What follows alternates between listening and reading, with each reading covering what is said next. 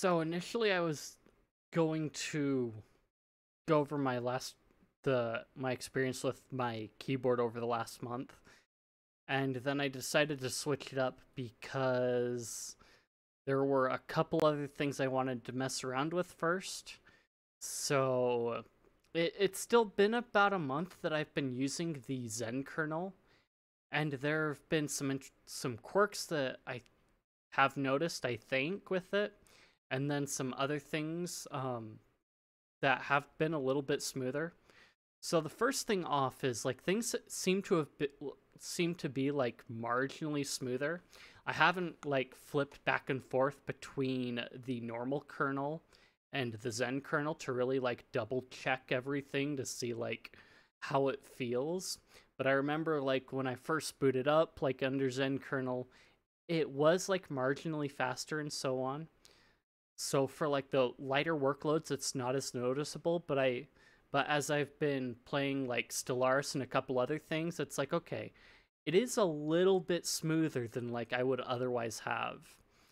And there's some other things I've been like doing along there too, like moving some of my web browsing stuff into Fire Dragon, which is a Firefox fork and has a couple other things. Well, it's a LibreWolf fork that's a fork of Firefox, and so it's complicated like that. But there's also been some reduction that I've done, and I've had like video card driver updates since that has probably also helped to improve some of the performance. But I mean, for the most part, it's basically been a standard experience for me. Like, it's very usable. Some of the things I'm pretty sure, yeah, there's like a lot of smoother stuff. I do run into like hiccups and issues when, of course, I'm like trying to watch videos and playing games at the same time for some reason.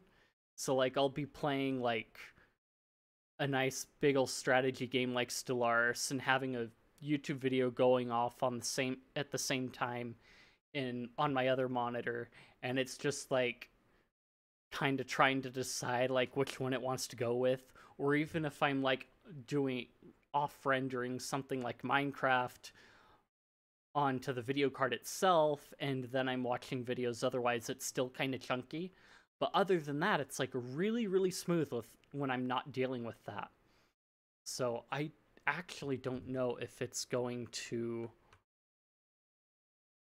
work here. So like, for example, last night when I was messing around in Volcano Block, I had FreeTube going with the video, and it was kind of really choppy. Then once I got rid of the video that I was watching, kind of catching up on like Star League stuff,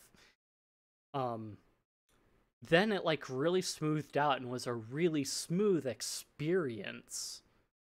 So we'll give it a second to... So I'm not sure if it's going to show very well in OBS because it's like dropped the frames that it's recording at from 60. So we'll see what happens.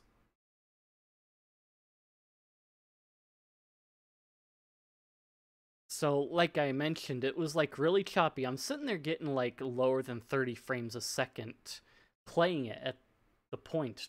A few moments later. Didn't expect Xorg to crash.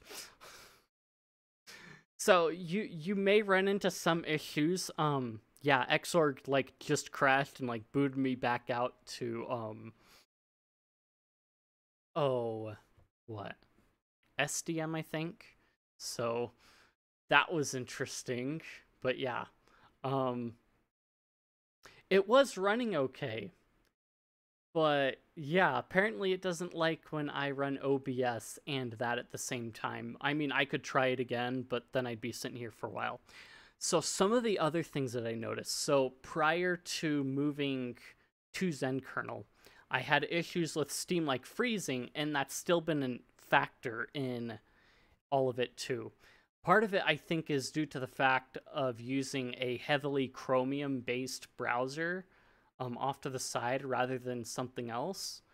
So, moving to Fire Dragon, I noticed that it seemed to do that a little bit less, but it still does it. So like Steam will still like freeze up and do whatever it wants to. And then other than that, a lot of things have been decently smooth. So I still get pretty good performance from like all my Steam games and whatnot. I mean, basically it's built for performance stuff. How good it compares, I'm still not quite sure. There's a lot entailed in it.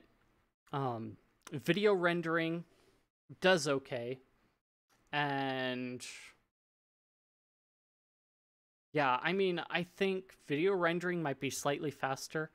Again, most of my gains, I think have been marginal, but I don't think I've really had the super heavy workloads to where I've noticed it. I think I've been able to off-put it in other areas that it's like not quite noticeable. But I mean, I think the biggest one is what? I think through all my experience, I've had the fans run a little bit quieter. So that's something to take into account is like, yeah, my fans don't quite run as loud. So yeah, that's an important metric, even though I don't quite notice it like visually. I guess that's an important metric I haven't really thought of. So maybe another month and we can compare, like, I can pay attention to what my fans do, because I've like noticed like, okay, how are my fans doing? Oh, okay, they're okay. Okay.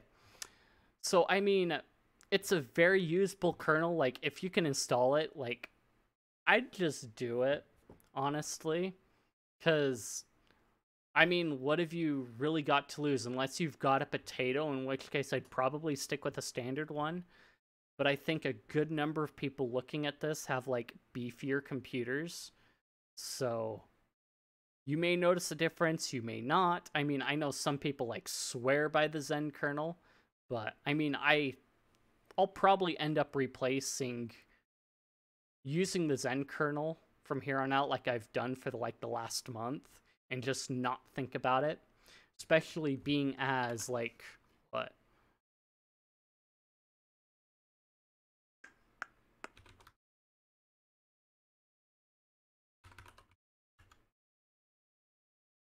Grub.